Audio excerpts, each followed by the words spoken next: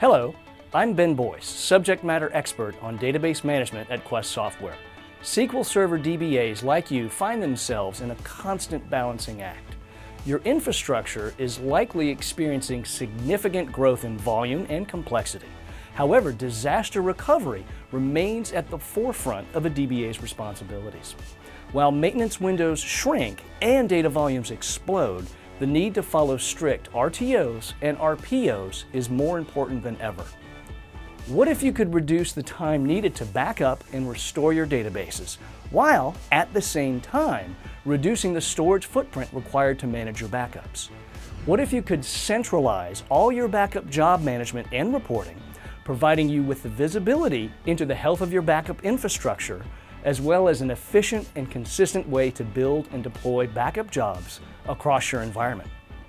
What if you could drive down recovery times to near zero through a granular recovery process, which allows you to restore individual tables, schema objects, rows, columns, and even transactions without having to restore the entire database? Finally, what if you could do all of this while improving the reliability of your backup and recovery workflows?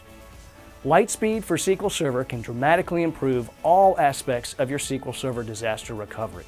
If you'd like to learn more, take a look at the information below. And if you'd like to try LiteSpeed out for yourself, you'll find a link to download a free trial.